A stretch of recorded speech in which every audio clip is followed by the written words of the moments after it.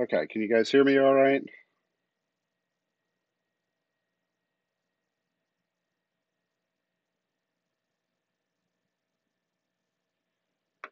Excellent. Okay. Well, let's get this show on the road then. We'll just kind of hang out for a few minutes while everybody gets connected to both Discord and Twitch. So, the way I've got this set up is the Discord audio stays only on Discord. So I can hear it, but it's not going to get recorded in the stream. So if somebody asks a question, I'll restate the question so that it's in the audio recording. But this way, you guys aren't, I'm not putting y'all's questions up on, um, or however you word the question isn't going to go into the stream. Yeah, so exactly. So it'll only ever be my voice on Twitch. Um, so yeah, so we'll go through this once everybody gets on the stream here in 5 or 6 minutes. So in the meantime, just kind of let's take a just sit around and chit chat. I need to get like a bunch of cool graphics and stuff like all the cool streamers have. Like, we'll be right back. Um,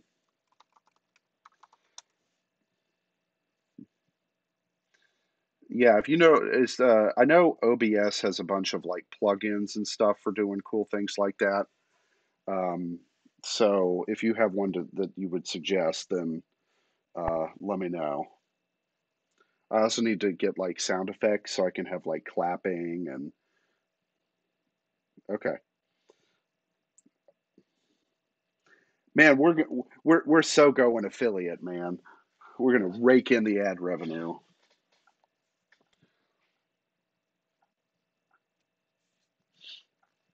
Um,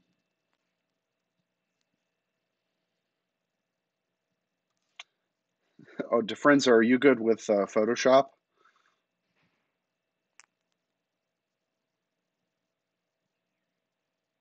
I was just curious. I'm looking at this front screen on Canvas and thinking I need to take one of those coronavirus like things and plop it on top, like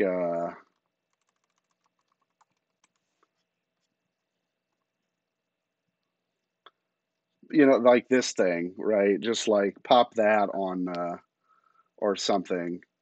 Uh, one of these like this thing and mix the two. So it'd be kind of funny looking. How many people we got in the disc band restaurants and stuff?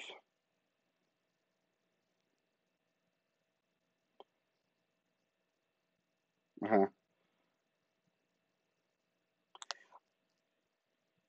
Yeah, the governor announced that earlier today with no definitive time for when they have to have stopped service. So I imagine that, like Illinois and whatnot, it'll basically be closing tonight or maybe closing tomorrow night.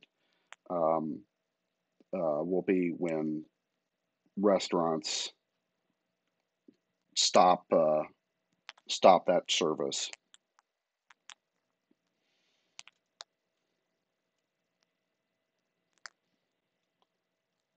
Right, it's going to be like that here too.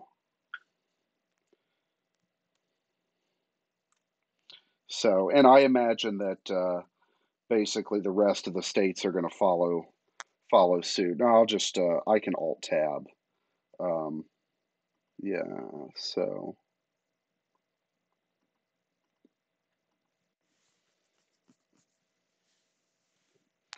uh, okay. We may not get everybody in Discord. Let me see how many we've actually got on the stream. Okay, so looks like we got 13 people watching right now. We should be at 20, well, 30 or 31, counting me and the TAs who are hiding in the staff only channel, probably raising all kinds of ruckus. Um, and my sister may join us. In fact, that reminds me, I need to make her a staff.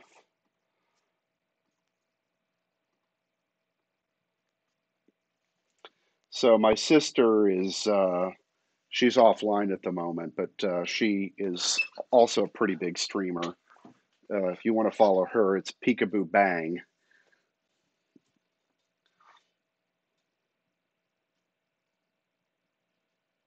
Um, let's see, Call of Duty or Battlefield. Um, she hasn't been on in a little while, but um, she was for a while doing a pretty cool thing, which was she would take weapons from Call of Duty, and she lives out in the desert, and she would find somebody who has the actual thing, and then go out to a shooting range and shoot it, uh, which is pretty cool. So anyway, um, all right. Well, we're up to 20 people. Let's get this affiliate train going. Woohoo! We're going to make all the money in all the ads. So, yeah. Um, so the way this will work is during class, I won't be able to see the Discord text chat. Um, well, I probably could. I could actually, you know what? I wonder if I can. Um, um,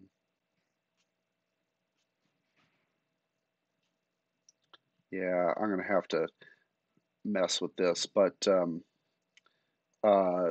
I will only be able to see the text chat that's in on Twitch, not what's in Discord while we're live. Afterwards, of course, we can use Discord for everything else. So if you have questions while we're kind of getting going, then if you've got uh, Discord set up, then go into the CS101 channel and I'll be able to hear the audio from there.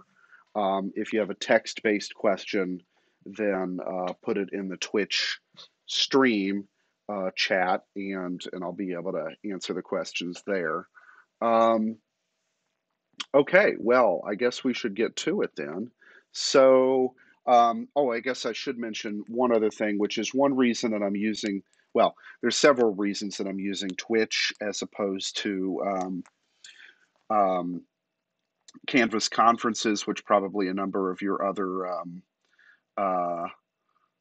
uh, oh, the Dr. Denari E is, um, I'm just, my brain just crashed. Um, econ professor. Derp, derp, derp. What's his last name? Dunaway. That's it. Yes. Sorry. My brain just froze for a second. So, yeah, so that's Dr. Denari E. Yeah. So, anyway, uh, we're going to. Now, you better watch it, Dr. Dunaway, because we might raid your class's channel later and, um, like totally learn us all the econ or something. Yeah, exactly.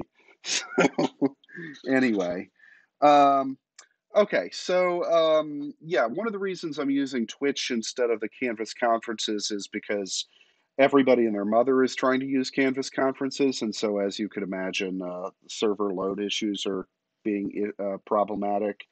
The other benefit is that I can export everything from here on Twitch to YouTube, and so for the anybody who's not connected, or if you want to go back and watch something, then you can very easily do that.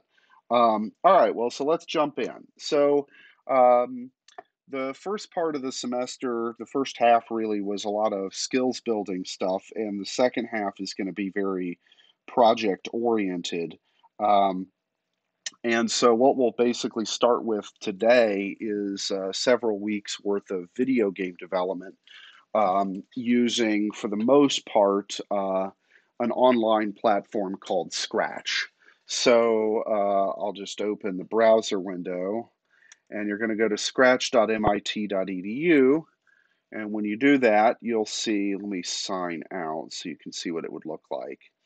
Um, this is what you'll see. So the first thing that you need to do is create a user. So if you hit join, it'll ask you for a username and a password, and then when you hit next, it'll ask you for email address, things of that sort. My recommendation is that you use your Wabash email address for this. You don't have to. You can use whatever email you want, but you certainly have the Wabash one, so make use of it. Um, and then your username can be, again, whatever. Don't make it can be your real name. It doesn't really matter. Just make sure that whatever it is kid friendly. So Scratch is a platform designed for children, and so keep it clean. Anyway, so you'll go through the steps to create a user, and I'll kind of pause for a moment while everybody does that. The one thing that you will need to do is, and this is something recent that they've implemented, is to verify your email address to sort of fully activate your account. So when you finish creating the account, check your email. You should have something that's asking for a verification. So, um, okay, so I'm going to